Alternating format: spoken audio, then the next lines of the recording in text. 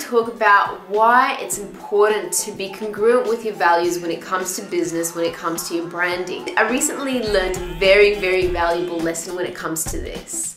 And the lesson was that I was doing something that someone told me to do, which worked for others and worked for many, many people out there. However, it just wasn't along the lines of my brand. And I tried to make it work for me because I know the results that other people were getting with those techniques.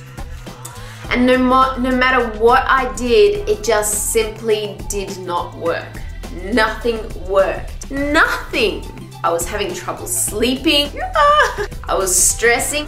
My partner was stressing. Why are you stressing? Just everything. It was just not working for me. And eventually I cut what I was doing, just quit it, and went back to what I was doing previously. And when I started doing what I was doing previously, which is aligned with my branding, which is aligned with my values, within 30 minutes, I got results. And that just goes to show, you know, I spent $500 trying to make those other methods work.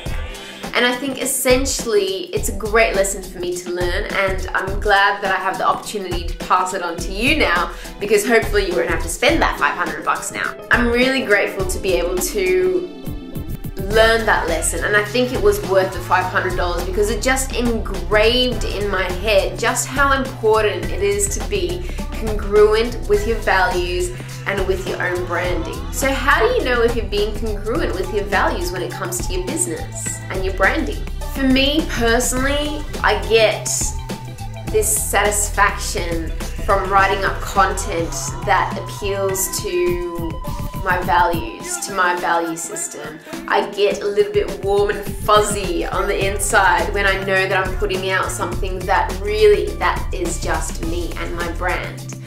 I love what I'm putting out. I think that love should be your benchmark. If you're not loving what you're putting out, then you probably should stop doing it and start creating stuff that you love. Start creating marketing collateral that you love. Love should be your benchmark. Often, when you love what you're putting out, others will too. And especially if you're a coach or a speaker or a consultant, because your brand is pretty much about you and the information that's in your head and the twist on that information that you put on it. So it's really important that you love what you're putting out so that the people can get to know you a little bit better and what you're about, and then you'll attract the right people to your brand. So what do you need to do in order to be congruent with your branding? 1, know what your values are. What do you value? What is the top value for you? For me, it's love, and that's why my brand is called Lovable. Know what you stand for and what you don't stand for.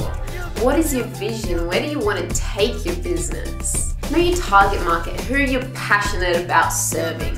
Once you know all of those things, I can guarantee that you'll produce content, marketing collateral that you will love and that will be congruent with your values. Don't forget, anything that you produce around your business, around your brand, is representation of yourself and your brand.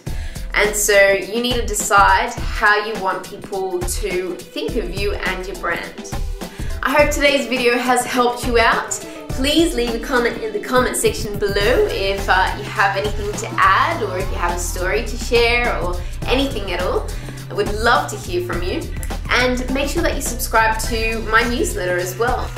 Be lovable, awaken your genius, and make sure that you're living your higher purpose. I'll see you next week. Bye! Bye, bye, bye, bye.